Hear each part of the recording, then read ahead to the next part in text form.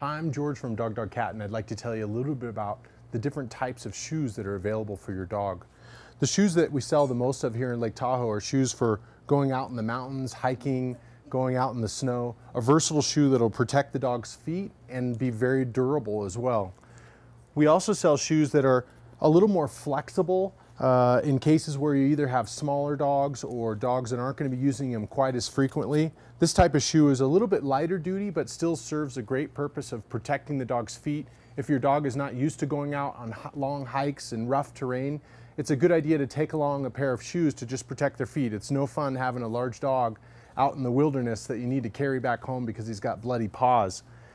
We also carry a very specific shoe that can be used in dirt or mud, but it's really designed primarily for snow.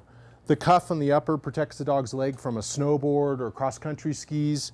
The tread on the shoe is designed to be used in snow.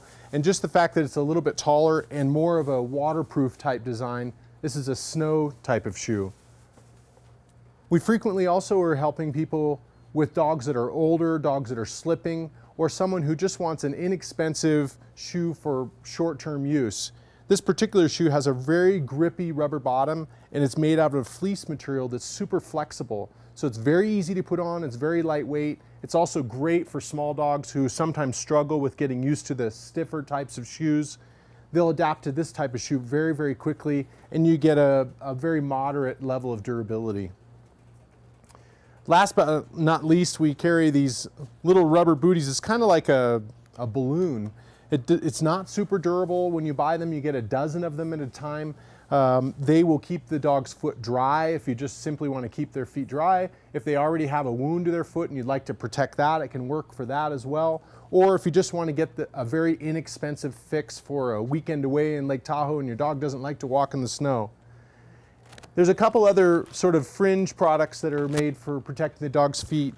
This is a sock that can be used as a liner with a lot of the other shoes. Just like for people, when you go hiking, if you have a dog that doesn't have a lot of fur around their feet, the sock can help to protect any abrasion or rubbing that goes on.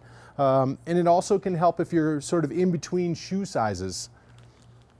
Last but not least, we carry this thing called a wound boot. If your dog does have a severe injury to their foot or has had surgery or had some kind of wound that you'd like to protect, it's a breathable boot that will help still allow the wound to heal, give them some protection, a little bit of grip, and just make the healing process a little bit safer. And one last one, just simple socks. They're kind of like little baby socks. Anyone that's had a baby with little rubber pads on the bottom of their socks, this is exactly like that. An inexpensive way to give your dog some added grip, or if you're trying to protect some floors, and in a lot of cases if you just want to keep their feet off of something, like if you just had your carpets cleaned or something of that nature. If you'd like to learn more about other products from DogDogCat, please go to our website, DogDogCat.com, or you can read about it on our blog, DogDogCat blog. Thanks for listening.